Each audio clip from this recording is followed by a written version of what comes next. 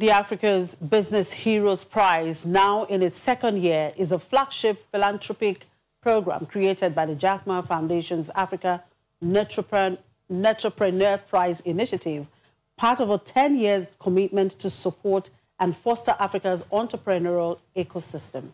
Let's meet the Nigerian man who came second in this competition and goes home with a sum of $250,000 grand prize.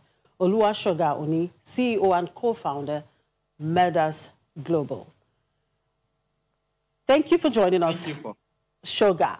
Well, I'm finding it difficult to pronounce your name. I'm sorry about that. That's Shoga, right? Congratulations. Oluwasoga. Oluwasoga. Absolutely. Congratulations.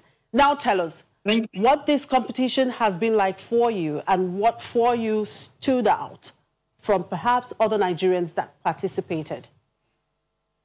Yeah, thank you so much for having me. This competition was amazing. It was challenging. It was very, very competitive. And we're just so privileged to be one of the winners of this competition. I think that one of the things that we have learned how to do is tell our own story. And I think that one of the things that shines through the several rounds we have to go through for this competition is that we're able to tell the story that of the business, the kind of business we're trying to build.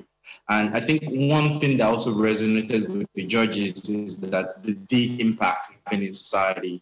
We're an organization who builds, operate tech-enabled diagnostic facilities. And we're targeting tier 2, tier 3 cities in Nigeria and hopefully across Africa.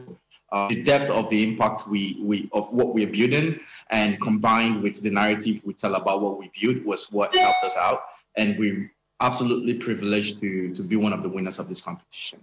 Now, what lessons would you say you have learned from it, and how can you replicate that towards the growth and development of the country?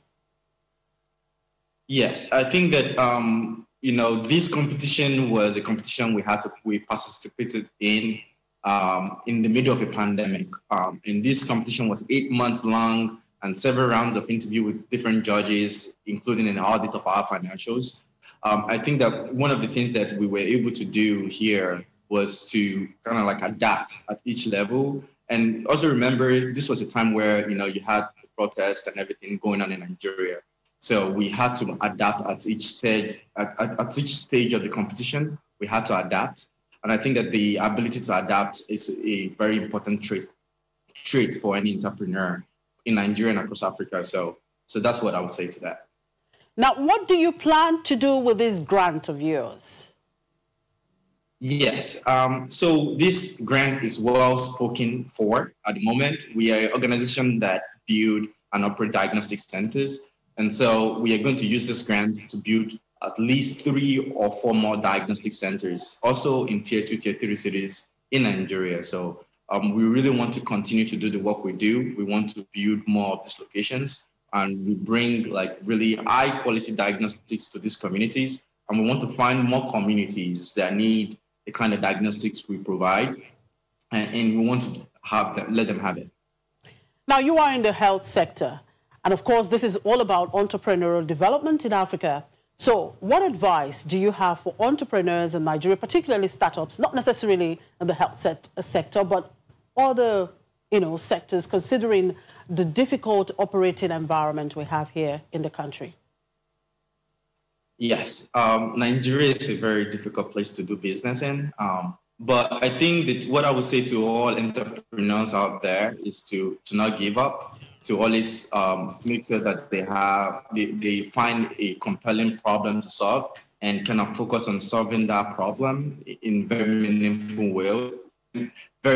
ways. Find a unique value proposition and kind of like just kind of give it your best. And when we started, we went through a lot of ups and downs, and we were able to navigate everything. And when we needed to pivot our business to something else, we had to do that. And that's what I would tell any entrepreneur out there. Go out, solve a really important problem in society. And if you need to change the business a little bit to account for your context, please do that and never give up. Thank you very much, Oluwasoga. Continue to shine. Thank you. We appreciate your time and congratulations once again. Thanks for having me.